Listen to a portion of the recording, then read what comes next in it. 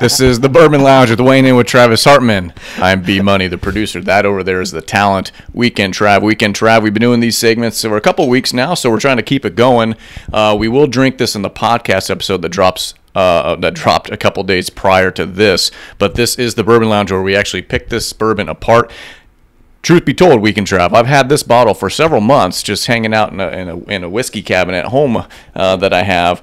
And so why don't you show the camera at home what we are partaking in today?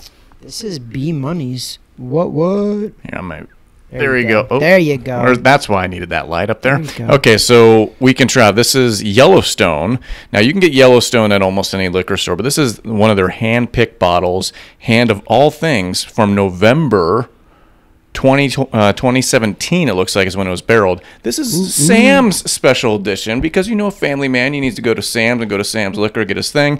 But I can't remember how much I paid for this Weekend Trav. I think it was like $65, maybe something like that. I think it's going for way more than that now, though, right? I think some other barrels are, but I'm not sure about that one in particular. But Yellowstone. So obviously this isn't the normal labeled Yellowstone bottle of bourbon, but we have yet to try any of it, folks. This is the first sip right here on the Bourbon Lounge. So Cheers, let's brother. do it. Neat on ice.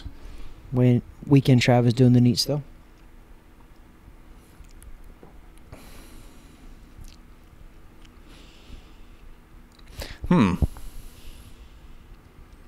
That here's how I'm going to describe this Weekend Trav before we do any of our usual shenanigans of rating. I'm going to describe this as the double-edged sword. Okay. It has that sharp flavor, that sharp taste. But then, if you get through that, you get the sweetness factor that comes right through it. But then, the heat stays with you. I'm not going to lie. My eyes are watering. When I breathed it in really close and took a drink, it was... But it's not... That's really, pungent. Kind of stings the nostrils. Yeah. And it might be a little bit different that you're doing it neat. Mine's fine on ice. It didn't really bother the nasal passage. But the palate, I would say, double-edged sword. Are you getting an oaky taste or no? Is that just me? Or a little bit. I don't know what it is, but I feel but it like stays. it's, So for a nice hot Florida March day, this is not exactly what I was hoping to have up here while it's warm in this room, in the lounge, the Bourbon Lounge. Yeah, I would say this isn't one of those smooth, easy to drink ones. But it's not bad. In my opinion, it's not bad. I actually 100% agree with that. It's just not what... We'll probably finish this. I don't think it is a... I don't think you can drink a lot of these. No. This is more of a for sure 1, maybe 2 glasses to sip on. Yeah. I think because of this.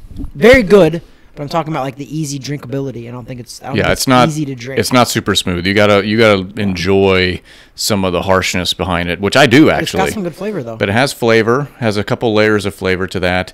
Like I said, you get a little heat still with it, and even lasts. It lingers. Correct? It does. Breathe in, breathe out. Yeah, it's still there. Yeah. So, Weekend Trav, this is the Yellowstone. Once again, Yellowstone, their hand-picked collection, barrel from 2017, it looks like. That's Sam's special edition on this one. You want to pull the cork again? I love doing that. All right, let's That's what she said. Let's do that. Ready? Oh, he likes that. There we go.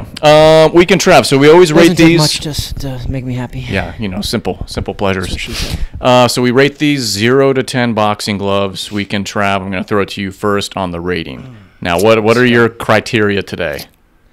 Oh, today the criteria. Let's see. I have 3. Yeah. I forget what they are all the time, but it's how I feel. How you feel? Okay. 2. And 3. Okay. It's how it tastes, how I feel, what we're talking about. It all kind of goes with the mood. I need to have a mood. It's a mood setting bourbon. But here we go. I'm gonna go with a. It was good. It's very flavorful, but I'm gonna go a little bit on the low end, and I'm gonna go right at 7. I'm gonna give it a 7.0, which is not really low. Not really low. It's the lowest one I've rated for little bits, but it's not really low, and I don't want people to be discouraged by that. It's just right now my mood, and maybe I'm getting a cold too because I do sound a little nasally right now. I'm just hearing it. I do a little bit, so maybe that's throwing it off. But I'm going with the 7. A lot of tree pollen out there here in Florida. I'm going with the 7. Okay, I'm gonna go Lucky with number 7. 6.5 boxing gloves, which gives us an average rating of 6.75 boxing gloves on this one, which is I'm typically the harsher rater on this, anyways, or rater when it comes to these things, anyways.